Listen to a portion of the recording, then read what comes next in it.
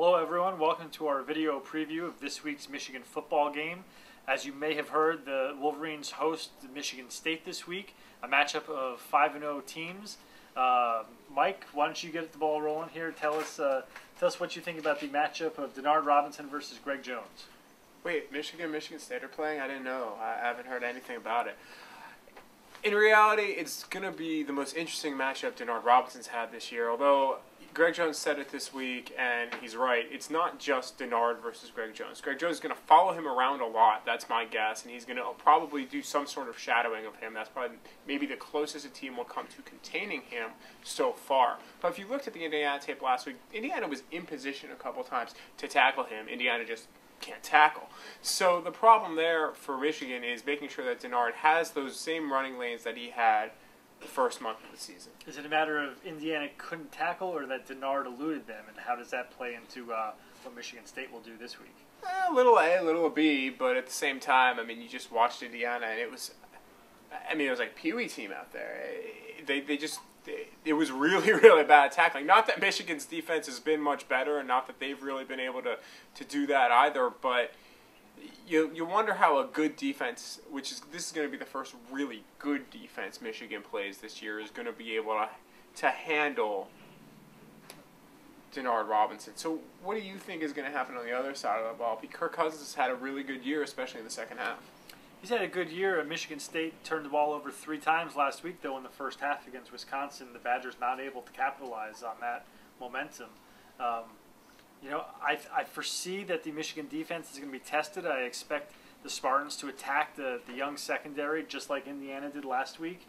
And, in some respects, Michigan has to hope that game by game, these 3, 4, 5 true freshmen that they use back there are getting better. This is probably the most balanced offense, I would say, that Michigan's defense has faced this season, and that in and of itself may present some problems. It will be an interesting test. I think Notre Dame presented a fairly balanced offense when Dane Christ was in the game. I think when he was out of the game, they ran the ball almost exclusively, and that really kind of took them out of their rhythm. But I think Michigan State's offense is probably better than that Notre Dame offense, and has maybe not the talented, top-end guys. I'm saying top-end guys. They might not have the Michael Floyds and the Kyle Rudolphs, but overall, 1 through 3 in their receiving core. Do you think Cousins is as good as Christ? I think right now Cousins is better than Christ. I think if you just look at the way the two have played this year, I think Cousins is better than Christ. The records would surely bear that out. Obviously, Dane Christ looked okay. Looked probably the best he's looked all year last week against Boston College. But beyond that, I'd say Cousins has had the better season by far, and I don't think anyone would really be able to argue that. The Spartans have had the better season. Well, that too.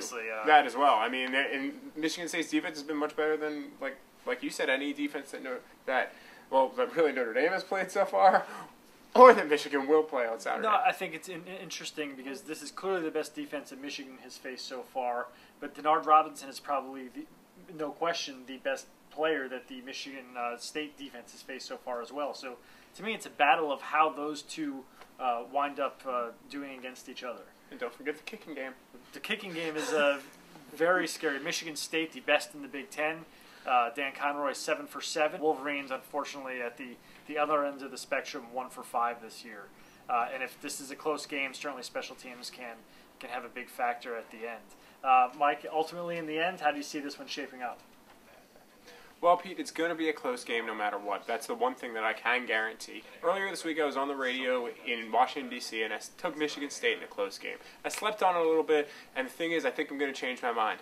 Michigan, I really like Denard Robinson. I think he's going to be able to make plays within the Michigan State defense. He's going to get into the secondary a lot. And while Michigan's kicking game is bad, I think they're going to put up 5 touchdowns. I think Michigan State's going to have the ball. They're going to be down 35-31, and Cousins is going to throw the ball out of the end zone on the final play. Michigan's going to win 35-31. What do you think, Pete? Well, Mike, like you, I've waffled quite a bit this week on who I think is going to win Saturday's game. Clearly, the winner has the inside track to probably second place in the Big Ten.